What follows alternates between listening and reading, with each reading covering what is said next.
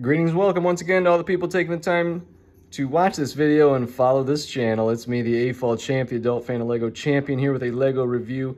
This is a set that I won out of a Facebook group about a month ago, and I finally got around to building. It is the Safari Off-Roader set 60267, and let's go ahead and take a look at it. So if we look at the build here, got the spare parts right there. That's a nice easy thing just to get out of the way. Actually some pretty useful parts there, but get that over with. So it comes with this lioness. It kind of looks like a cougar, but if it's a safari, then it's going to be a lioness. I think this is the only set you can get these in. I could be wrong on that. I certainly don't have one other than this one. And I did not expect there to be multiple points of articulation. I did not expect you to be able to move the whole body or move the head. So that was a pleasant surprise. For the minifigs, this is probably the more famous of the two, the guy in the tree costume. Actually, it comes with a pretty nice looking bird there, parrot there as well. The guy does have an alternate face. He's got the serious face and the scared face, and then if you don't want to have the tree costume on him there's also the brown hair piece that it comes with. The woman also, those are two, the torso and the legs are both things I've never seen or dealt with before outside of just this set. There's just a little bit of, let me get it in the light there correctly, just a little bit of print there on the back. If you look at the back of her head, she also has a alternate face there. Dual molding on that hat and ponytail combination also, if I can get it to go back on right there.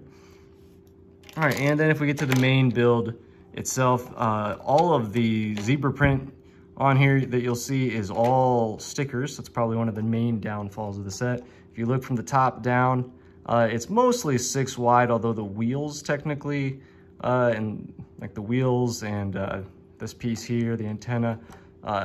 So maybe I should actually just outright call it an 8 wide set. Oh, the cat's gonna join us here. Put her on the floor. All right, sorry about that. The roof comes off relatively easily in one big piece there. If you can look down inside it, you can get easily fit a minifigure in the front to drive, and you can easily fit one in the back. I think you might be able to fit 2 of the like child-sized minifigs standing in there. Probably should have tested that out before I did this, and then you can sit a minifig up top as well. They have the bigger tires, which makes sense for the fact that it's a safari vehicle. But yeah, it's pretty good build. It's heavier than I anticipated it being. This is I don't know what I was expecting, but it's definitely heavier than I anticipated, that I thought it would be. So in terms of positives and negatives, I mean, I really like this set.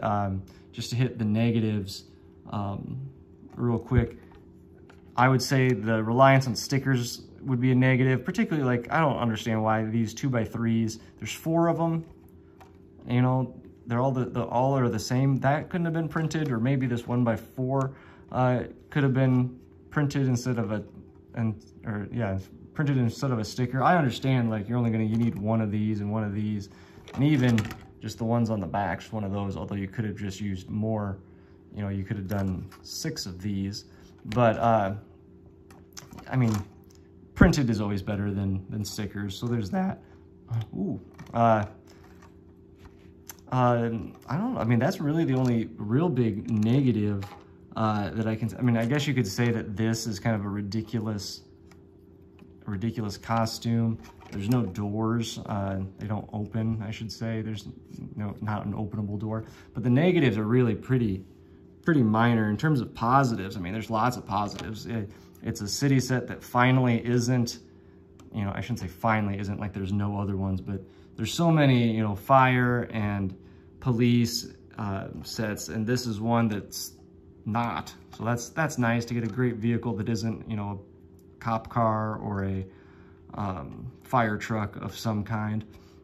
It's just a different theme, you know, that within a different sub theme that you don't get too frequently. This is obviously pretty awesome to get one of these. The bird was pretty good. I like both minifigures. Again, I really think it's a pretty solid set. I like the detachable roof. There's not any, there's no weakness really here to me. There's nothing that I look at this set and say that it's bad. I like that it comes with the extra hair, so they don't the figure doesn't have to wear this. Again, the bird is actually there's 2 animals that it comes with. I don't know that it's a negative necessarily, but I do find it odd that, like, where are we supposed to be driving this? Like, it's part of the Lego City set, and I get that there used to be like a jungle sub theme. This is a safari, and I don't know allegedly where this is going to be driven. But again, that has nothing to do with whether or not this is a good or bad set. It's 168 pieces. I know it retails for about $20. I did not pay for it. It was free to me because I won this set. So that price to part ratio isn't great. However, you have to remember that animals, particularly like medium-sized ones like this with multiple parts of articulation, drive the cost up on that. Plus, you have a dual molded bird. Plus, again, plus you've got 2 minifigures, and I feel like tires are a little more expensive than normal. So again, as a whole, like, yeah, you'd like it to get a few more pieces, but the pieces you do get are pretty good.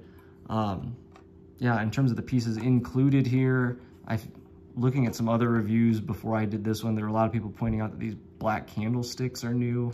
That's fine with me, I guess. I don't, but I like the fenders. I like the use of this and this piece and that piece. And this might be a new windshield. So there's lots of good piece usage. You could just leave the stickers off, and it would be just a fine white SUV if you want something like that, if you don't want the ridiculousness of an animal print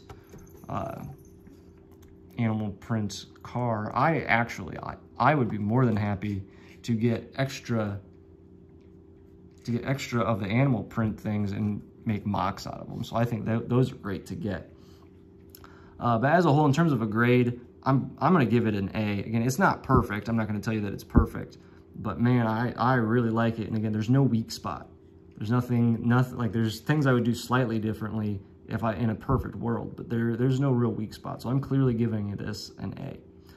So you can leave me a comment, tell me if you agree or disagree or why, or what you think of you know, my build or my sticker placement there. Even the stickers, again, those are ones that are relatively easy to place. But yeah, so anyway, hit the like button, hit the subscribe button. Hopefully I hear from you again soon, and hopefully you hear from me again soon. And as always, thanks for watching.